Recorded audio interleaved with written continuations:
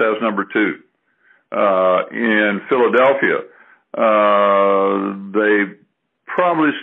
they may still have number 1 share with Acme because they have so many stores at Albertsons, and number 2 is probably Ahold with their giant stores, and the Acme prices are just off the charts.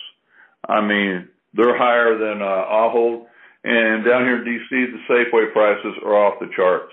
They've given up on price at Albertsons, and they've got this huge debt. And I don't know if you saw, they tried to merge with Rite Aid to go public, and the Rite Aid investors shot that down.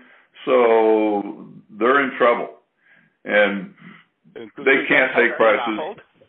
I'm sorry? Could that be a positive for Ahold temporarily?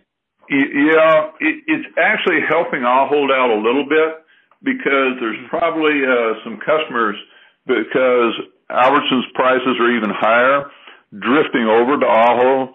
As Ahold customers drift to Wegmans and Walmart and Whole Foods, they're probably getting some drift from these Albertsons chains that are declining pretty rapidly, and that could provide them a temporary boost.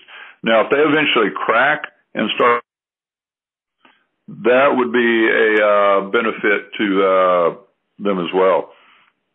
Mm-hmm. So if you kind of think about what Ahold can say here near term, what would be kind of, I guess, if they will have to raise capex, but I mean, I guess they will raise it enough just to like not scare shareholders. I mean, that's your stance. I mean, when they have a capital markets day, but then reality is it has to go up to like 3% at least of their sales. And then what do you think their margins should be like in the U.S.? I mean, now they're like at 4. What do you think is kind of real margin that they should be at? Well, the overall margins in the U.S. for retailers have dropped pretty significantly over the last 3 or 4 years. You know, Whole Foods 4 years ago was at 8, and by the time they sold to Amazon, they were at 5.5. You know, you look at Kroger, they've gone from 3.5 to below 2. Most of your regional retailers who are very competitive, like Wegmans, are somewhere between 2 and 3. So if you look at the retailers out there that are winning, their operating margins are probably in the 3% area. But at Ahold, they've always been afraid to go below 4 because they feel like that sends a message to the marketplace they're in trouble. When Food Lion was standalone about 6 or 7 years ago, when they dropped down into 3, their stock took a real battering. So I think they're going to try to keep their. I think they're afraid to send lower than a 4% margin to the marketplace. Even though they need to have lower than a 4% margin, I think they're just going to keep letting their prices drift up, hope nobody notices, and not talk much about the traffic, and hope nobody notices. And they'll bring their investors into these stores that they've really done up well.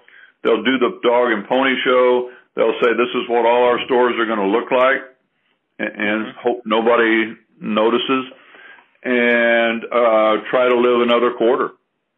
And I think they'll probably try to stay with that 4% margin. They are getting some inflation right now, and we're going to see more inflation in the future, no question about it. So they're probably going to try to ride the inflation, but then if Walmart and Wegmans and Kroger don't ride the inflation, the price gap's going to get even bigger. But I think they're going to try to hide behind that. They're going to try to hide behind the inflation, keep the margin where it's at, kind of do a mirage with these new stores in front of the investors and say, hey, we're going to get better. We're going to draw traffic with these stores. These stores that we've remodeled are up, 15% in sales. And we're not going to tell you we've spent, $10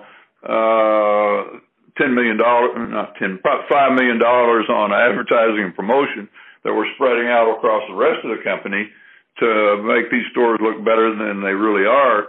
And it's going to continue to be a game of smoke and mirrors at Ahold. That's how they operate. Makes sense. And they've been able to sell